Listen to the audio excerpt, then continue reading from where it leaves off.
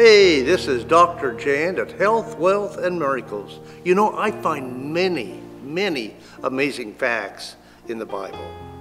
One of the most amazing facts I found is, what is the shortest chapter in the Bible?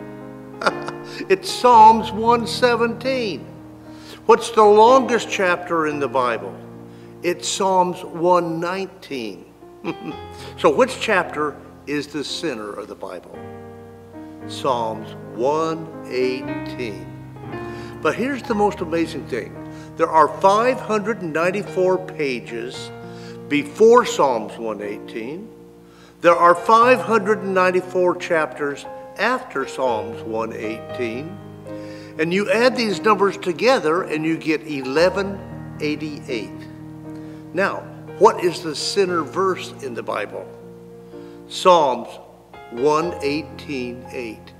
Now, I find that rather amazing. Now, does this say something significant about God's will for us, for our lives?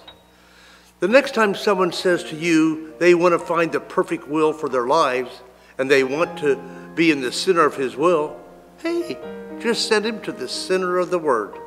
See, in Psalms 118:8, the NKJV version, it says, "It is better to trust in the Lord than to put confidence in man." Now, isn't that odd how this worked out? Or is God really in the center of everything we do?